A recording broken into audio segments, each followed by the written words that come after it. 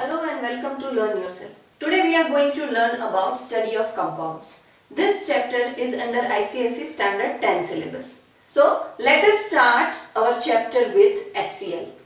And when I am saying that hydrogen chloride, then it means it is a gas. When I am saying hydrochloric acid, that means it is a liquid and it is an acid.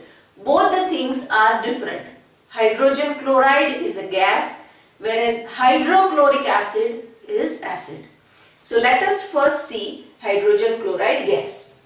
So this gas we are preparing by two different reactions. The first reaction is the hydrogen gas along with chlorine gas. When it is exposed to sunlight or diffuse sunlight, we are going to get hydrogen chloride gas. And in this situation, the atmospheric moisture will act as a moisture. If there will be moisture there in the atmosphere, then it will speed up the reaction process. In second, we can take any metallic chloride. Here we have taken NaCl, that is a salt. Sodium chloride. At place of sodium, you can take any other metal. So this is a metallic chloride. When it is reacting with H2SO4, it is sulfuric acid, and we have written here conc. The meaning of conc is concentrated. The concentration of sulfuric acid should be very high. So it is concentrated. And the temperature we are performing is less than 200 degrees centigrade. It should not go above 200 degrees centigrade. So we have to maintain a below 200 degrees centigrade temperature throughout the reaction process. Then we are going to get sodium bisulfate or whatever metal you have taken. That metallic bisulfate you will get here. If you have taken here potassium, then you will get potassium bisulfate. And plus HCl gas. This is our main product or desired product. This is our byproduct. And this is hydrogen chloride gas. So hydrogen chloride gas we are preparing through two different processes. One from hydrogen gas, chlorine gas. Another is from metallic chloride and sulfuric acid, which is concentrated. Let us see laboratory method for hydrogen chloride gas. This topic is under ICSE Standard 10 syllabus from the chapter Study of Compound.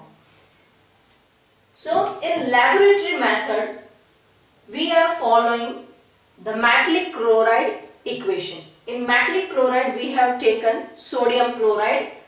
It is reacting with concentrated sulfuric acid, and we have to maintain temperature below 200 degrees centigrade. Then we are getting sodium bisulfate and hydrogen chloride gas. But this a second equation in which we are maintaining a temperature more than 200 degrees centigrade. Then with the same reactant we are getting sodium sulfate and two molecules of hydrogen chloride gas. Our main product will be same, but our byproduct will change. So this reason we are going to see at later stage that why we are maintaining a less than 200 degrees centigrade temperature. So in laboratory method we are following this equation and we are maintaining temperature less than 200 degrees centigrade, and it should not be more than 200 degrees centigrade. This we will see in reason section of this chapter. So let us first understand the laboratory method. In this we have taken one round bottom flask. We have taken a liquid of sodium chloride. So sodium chloride solution we have taken here, and we have arranged a one Thiesel funnel. So what is a Thiesel funnel? Thiesel funnel we are using to add any liquid in a drop-wise manner to our reaction. So in this we are adding concentrated sulfuric acid. It is concentrated, and it is very important to mention that. So from this sulfuric acid will be adding here in a drop wise manner to sodium chloride solution. Now when these two will mix with each other, the hydrogen chloride gas will be generated, and that from the another gas pipe it will go to a bottle which is filled with again concentrated sulfuric acid. So in this bottle, this is a concentrated sulfuric acid. Why we are doing so? Because whatever hydrogen chloride gas will generate from this reaction will have some moisture, and we don't want that moisture in our gas. So that's why this sulfuric acid will act as a dehydrating agent. So concentrated sulfuric acid will act as a dehydrating agent. So when this gas will come to the sulfuric acid, and you can see that we have dipped this pipe inside. So what all gas will come will pass through this concentrated sulfuric acid and come up from the liquid. So when this will come up from the concentrated sulfuric acid, it will loses all the moisture, and dry hydrogen chloride gas we will get from this pipe, and that we are collecting in this gas jar.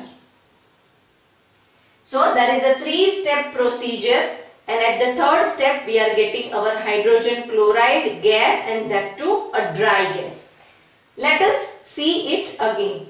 So in this NaCl solution is there, sodium chloride, and we are drop wise adding sulfuric acid from the T-sulfonal. So it will be adding drop wise into NaCl solution.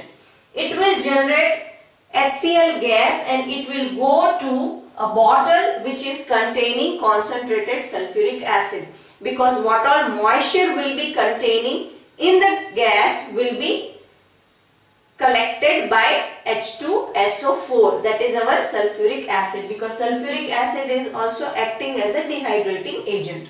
From this it should be dipped inside, so the gas should pass through H2SO4, and then it comes up and goes to this pipe, and that we are collecting into the gas jar.